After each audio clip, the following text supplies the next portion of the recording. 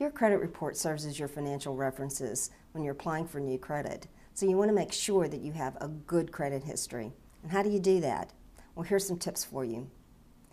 Set a budget and live within it.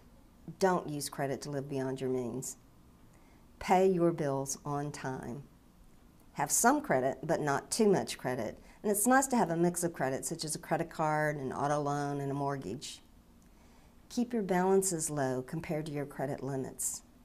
And when closing accounts, use caution if closing them will raise your balance to limit ratio.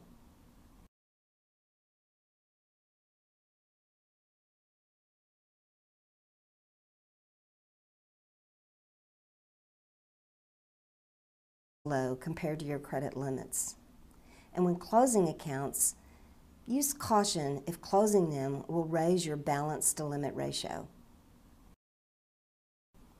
Your credit report serves as your financial references when you're applying for new credit. So you want to make sure that you have a good credit history. And how do you do that? Well, here's some tips for you. Set a budget and live within it. Don't use credit to live beyond your means. Pay your bills on time. Have some credit, but not too much credit. And it's nice to have a mix of credit, such as a credit card, an auto loan, and a mortgage.